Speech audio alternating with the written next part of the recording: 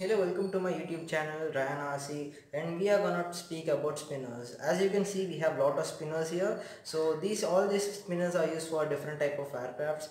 As you know spinners are used in SAE competitions where you have to have a mandatory spinner to increase the efficiency. So we have a spinner here. Let us talk about basic principles of how a spinner works. So if you have a spinner, so the air comes this way, so it hits a spinner, and it diverges to the propeller, so which means you are actually increasing the amount of efficiency of the propeller. So if you could see here, there are different sizes of spinners, and they have they have different purposes of spinners. So every spinner can take a specific inches of props. As if you see, this spinner can take an 8-inch prop. So this spinner, you just have to remove a single screw from the top. You have a bolt here, remove the bolt. You have a washer, then you could take your prop, slide it in, add the washer, and here is your spinner. So this thing you have to mount it in such a motor that takes in this amount of prop, such as this. So this is a carbon prop, and this has more pitch, this has 6 inch of pitch. So let us try a lower version of it. So we'll try this.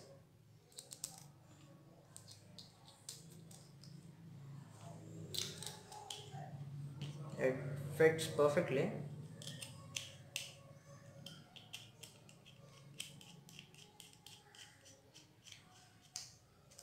So now you can see that if you turn the motor, it is giving you thrust. Now you can actually make your plane even look better, and even though this adds a little bit of weight, that does not contribute much to it. If you see, if I just remove this, let's weigh this thing.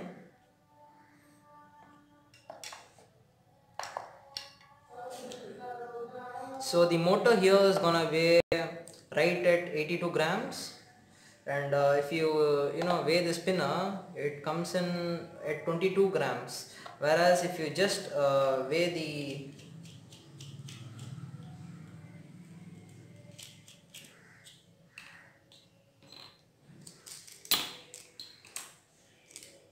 propeller, it comes in 8 grams. You're just adding bit more to up to 22 grams. So this was a basic spinner. So if you could if you could go higher, you could see spinners that are bigger. This can take 9-inch prop, 10-inch prop. This can be used in engines, but remember, you have to add a hole. They don't have a hole.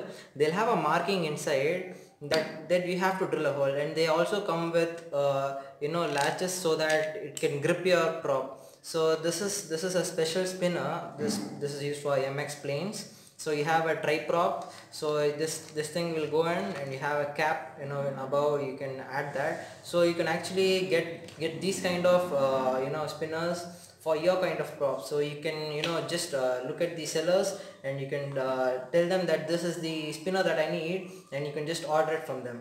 So if you look at this spinner, it's quite different because you have a steel base. So this thing is used for engines and bigger props. This can handle 18-inch props, 20-inch props. So we also have a wooden prop here, so it can also take in this big wooden prop. You can see how big this prop is if you compare it to my hand. So I'll show you what's inside this spinner. So this is a pretty basic spinner, and you have to be conscious when you use the spinner, because you're actually driving huge props with this. So it has a metal base, it has ridges so that it could grip into your propeller, and this thing will not come with bolts or anything. So you just have to take your motor. Suppose you are taking a Grand Turbo motor here, you could just slide it in. You could add a prop like this.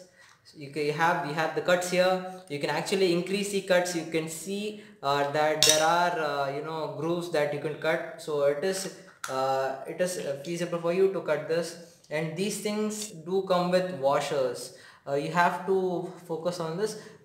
You have to have the washers here, because at that kind of loads, there is a bit of flex, so that this spinner has to counteract that flex. So you just add this screws here and you're ready to go. So this is one way of doing it.